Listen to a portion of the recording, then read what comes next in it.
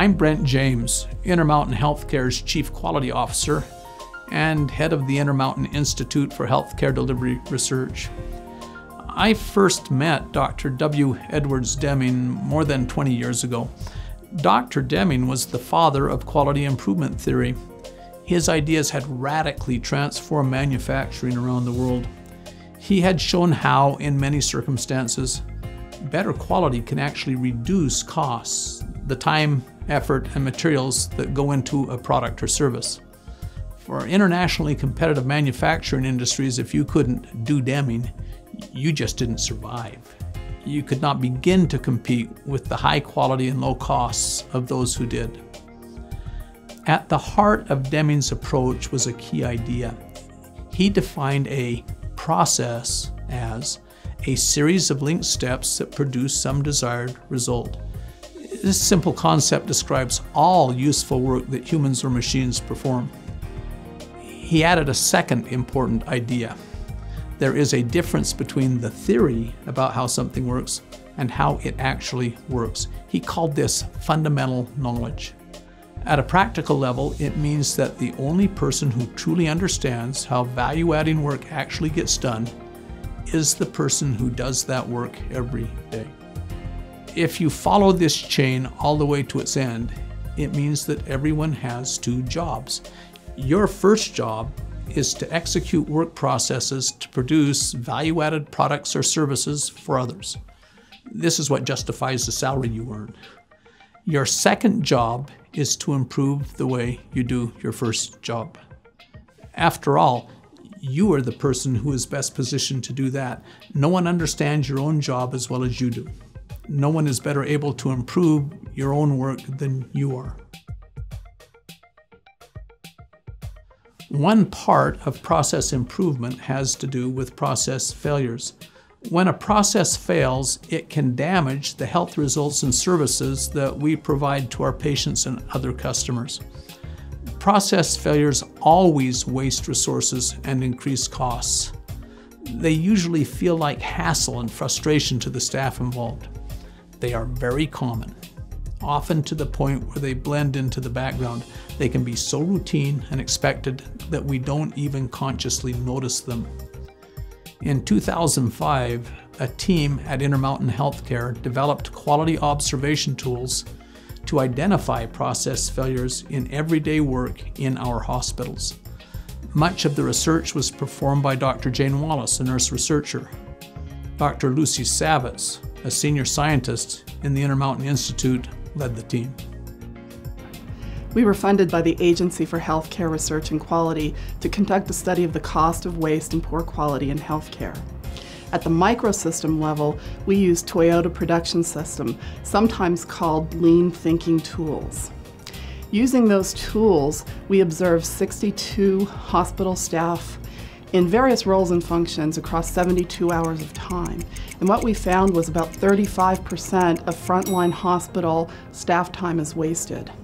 Now, when you think about the kinds of waste that we observed, think about hassle factors, those things that frustrate you or make it difficult for you to do your job and do it the best that you possibly can. Now, when we applied our estimates to the data for a 46-bed inpatient hospital unit, the potential savings is about $1.7 million. That's a big opportunity to remove waste from the care that you're providing and provide it much more efficiently. These tools are available to you. You'll learn more about them in 100% participation.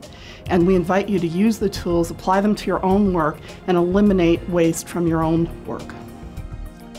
Our ability to deal with these sorts of problems is central to our service to our patients and coworkers. Intermountain Healthcare's senior leadership have identified it as a key strategy. Intermountain has been nationally recognized as an example of a healthcare system that is providing high-quality healthcare at costs that are some of the most affordable in the country. We're grateful for that recognition, but each of us knows that we still have many opportunities for improvement. That's one of the reasons we're excited about the 100% participation project. It will help us find ways to provide even better outcomes for our patients while making the care we give safer and more affordable. As an Intermountain colleague, you have a very important role in this process. We are asking you to help us in 3 ways. First, by recognizing problems as opportunities for improvement. Second, by working with your coach or manager to determine the root causes of those problems. And third, by taking accountability for helping to fix those problems you've identified. 100% participation is about sharing good ideas on how we can make our work more effective, more efficient, and less costly. No one understands, better than you do, the work processes you perform each day, and there is no one better equipped to identify ways we can improve those processes. We need to remember that change is a team activity, and improving our performance requires participation by everyone involved. We have a noble mission to provide extraordinary care, and we're committed to providing even better care tomorrow than we do today. So thanks for all you're doing, and for your willingness to help us become the model health system we aspire to be. The purpose of this training series is job number 2. Some people call it data-based problem solving. We call it 100% participation. It means that everyone is involved in designing, measuring, managing, and improving their own work processes. We have prepared a course that teaches the concepts and tools of data-based problem solving. The course consists of 5 short modules. Each module is self-contained, but builds on the ones that came before. In other words, they work best when you do them in order. Each module ends with an exercise, a hands-on application of the ideas and tools contained in the module. The tools and ideas contained in these modules are simple and straightforward, but time and experience have shown them to be amazingly effective. We ask that you first view each module in order. Each is purposefully short. None of them last more than 15 minutes. Second, after watching each video, debrief. Your supervisor will act as your 100% participation coach and lead the debrief session. Others in your team who have also watched the video may join you. This will give you a chance to ask questions and clarify concepts.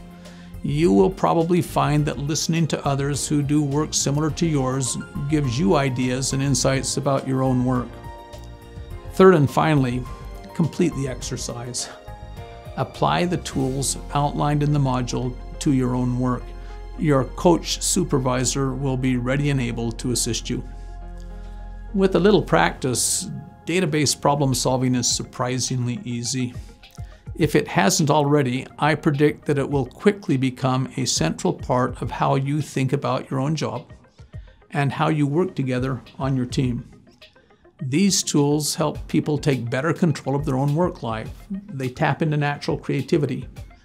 They can make your time at work much more fun. More important, they will make it easier to better serve our patients, their families, and our coworkers.